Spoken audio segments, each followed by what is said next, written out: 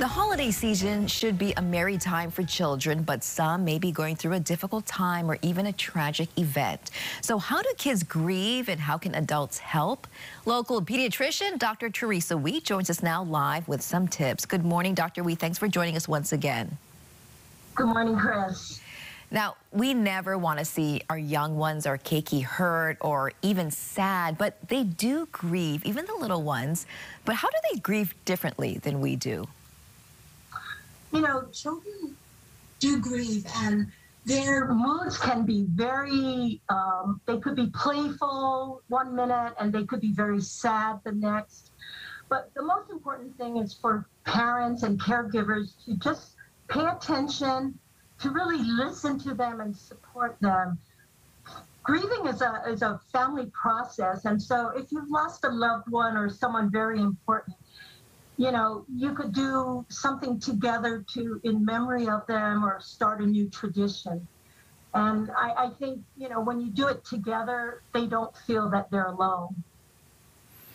And it might be hard to believe, but kids as young as 4 or 5 years old can actually be grieving. You might not think about that. You might think, you know, kids, they should be having fun, but kids do feel sadness at that young of an age.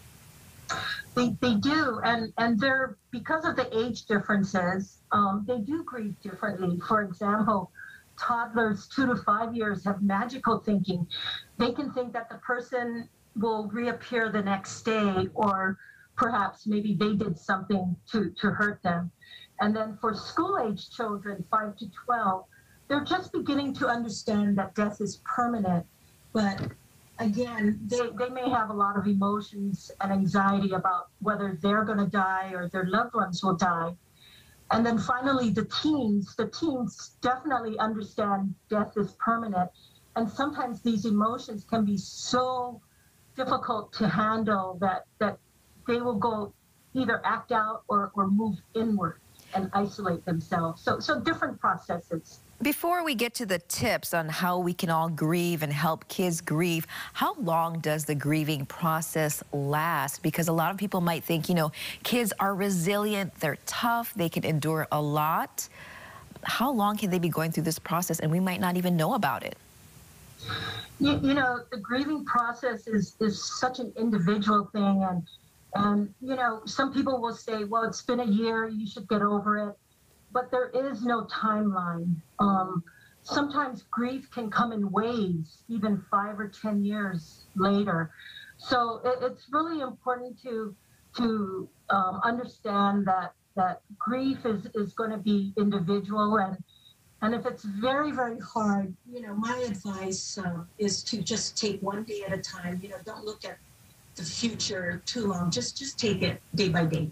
And Dr. Wee, what are some other ways that we can help children grieve, or we can all kind of help each other grieve as a family, especially during the holiday season? Yeah, I think it's important to remember to take care of yourself, be kind to yourself, make sure that you're getting rest and eating and exercising and moving. And I think it's always a good idea to, you know, if you don't want to do anything for Christmas, you don't have to. Do what makes you feel good.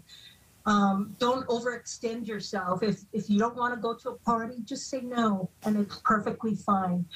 The other thing is seek support. For myself, I've gone to a grief support group, and just talking it out and sharing feelings with others who have gone through the same thing really helps. All right. Thank you so much, Dr. Theresa Wee, for joining us once again. And just a quick note, Walk with a Doc will resume next month, January 8th. Yes. So we're going to, yes, Central Oahu Regional Park, 8 a.m. every Saturday. Sounds good. Thank you so much, Dr. Wee. Happy holidays. Same to you. Bye-bye, Chris. Bye.